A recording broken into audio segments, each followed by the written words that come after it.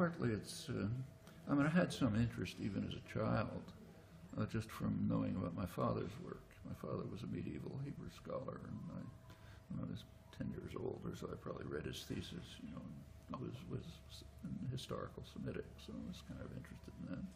But when I got to college, I was bored out of my mind. After the first year, I was ready to drop out because it was a pain in the neck.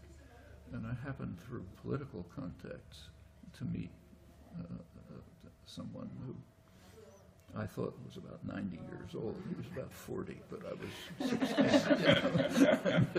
16. Perception. And a very interesting person.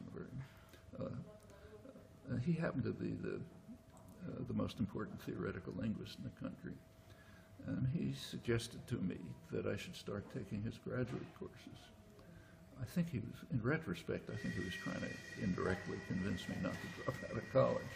But I started taking his graduate courses, and I got interested in them. And for a long time, I thought, you know, that's got to be the right answer. So I worked on trying to improve the methods that he was developing. They were these were the most sophisticated version of the approaches of structural linguistics, European and American, and I gradually came to see that they just didn't work, and got off in another direction.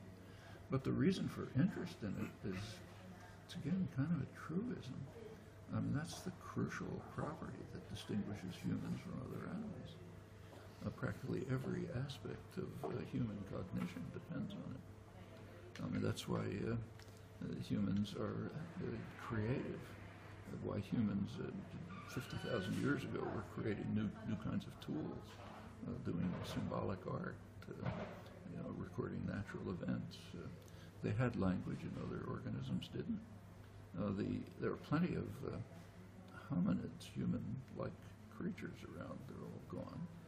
None of them had this capacity. Somehow it developed in one apparently very small group, and that's us. That's spread around the world. We're all basically identical.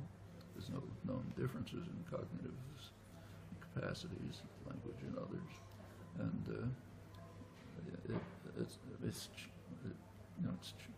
it's a unique biological phenomenon, and it's also one that may well destroy the world. But you can't. I don't see how you can help being interested in it. Okay, this will be the last question.